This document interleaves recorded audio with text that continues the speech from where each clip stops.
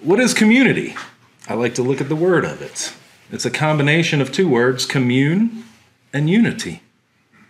So to commune is to be together in some intimate way of connection, to commune. Often we think of that as our spiritual connection.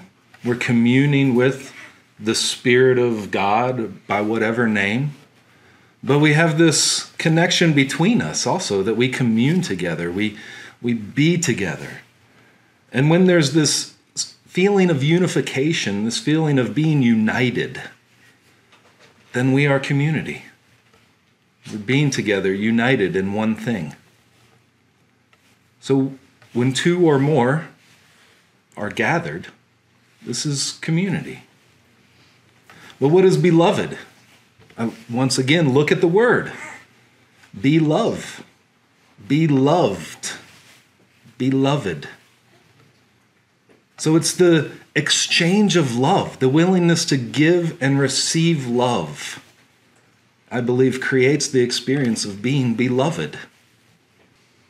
And I've been thinking also about this word co-creation that's come up, and it's led me into seeing it within multiple dimensions. Shocker. 3 dimensions to be specific. I think about me as a being, you as a being. Like we're all beings, and I have this sense of self, of who I am. And I also know that there is something greater. There is some spiritual presence. There is a higher self. There is a God self. There is something that I have the opportunity to come into oneness and create with. Co-creation is just creating with. And there's a big difference between me as a personality of Gary, just out creating and doing things in the world, and being surrendered unto that higher divine presence and creating with God in my life. That's a big thing. So the second dimension, that's just one. The second dimension that I see is everything that's going on inside of this being that I know as me. All these parts of myself. I've got this sense of self, and if who I am is creating with the higher divine forces of God presence and love reality, and yet I've also got this heart and mind and body represented by like a warrior aspect of myself and a lover aspect of myself and a magician aspect of myself. And these are like different parts of myself. And they create.